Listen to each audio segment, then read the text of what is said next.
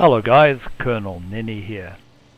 Alright, so you've bought the game and you've learned how to fly the aircraft to some level of competence. You've done some multiplayer flying, and now you think you'd like to join Tactical Air War.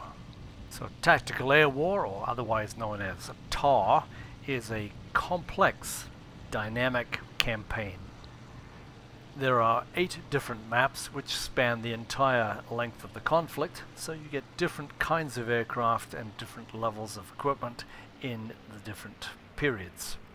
As a pilot, you only get 3 lives in each mission map. You also have a limited number of aircraft, so if you crash them or get shot down, you may not have an aircraft to fly until the next map. But you can earn aircraft by flying transport missions which are non-combat. There are severe penalties for dying or being captured, and you may end up being banned for 20 hours until your dead pilot's been buried and you have a new one. So players tend to take it very seriously indeed. There's an extremely high level of skill, and this is the arena where the best players in the game come. But don't let that deter you. Provided you have a basic level of competence and are able to communicate and listen, experienced players will always be happy to have you come along and participate in their missions. This is an awesome way to learn how to fly, how to play the game, and how to get really good at it. So why don't we start by going to your browser and typing in the IL-2 website. The pilot's name on the IL-2 website must be identical to the pilot's name on the TAW website. So we register and we log in, and that is what puts our name up on the screen on the IL-2 game. Now we go to the TAW website, and the reason you do this is to register your pilot on the side on which you're going to fly. Here you choose whether you want to fly for the Allies or for the Axis forces. In this round I'm registering to play for the Allies, and I'm going to tick all 3: fighters, attackers and bombers.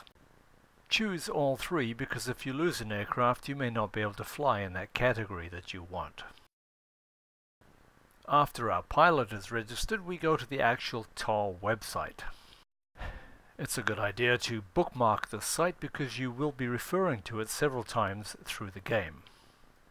Read the rules and read the updates because they make a difference on how the game is played. There's a usual assortment of statistical tabs, but go to the Login tab. Log in the pilot's name and password that you just put on the previous website, and you'll see that he shows up, in my case, flying for Red, and this is his statistical data. These are the limited number of aircraft that are available to him at the beginning of the mission. TAW has a very unique system to record the sorties. Each one shows its own damage model in a great deal of detail. If we want to look at the statistics, we can see all the pilots.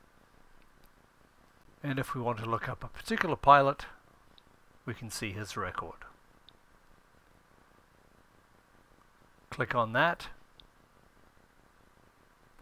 and there it is. And this name is the name that will appear as you open up your IL-2 game. And you can only fly with 1 pilot, and that's the one that's listed here. If we look at CDAT, we'll see that he has 2 entries. He has 2 pilots registered, one playing for Axis and the other playing for Allies. You'll note that the pilot names are different, so if he wants to change factions, he's going to have to go back to the website to change it. This means you'll start off at 0 again on the opposite team.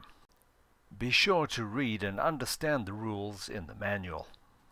And scrolling down to the bottom of those rules gives you the changelog, which gives you all the changes to those rules since its inception. Understanding all the rules will help you to play the game better, and it'll take away a lot of the frustration. For example, why do I have a 10-hour time penalty before I can play again? Why am I being kicked from an aircraft as I'm starting up? Why didn't I get credit for that transport mission? Why is my landing at the airfield considered as ditched and not landed? So that takes care of all the admin. Now we just need to get TeamSpeak up and running. Open TeamSpeak on the Tactical Air War server. Copy the address, the server address. Open the website for TeamSpeak 3. Download it. Put a shortcut on your desktop.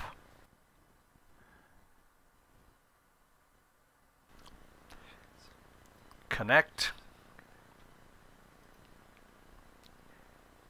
Enter the server name that you just copied.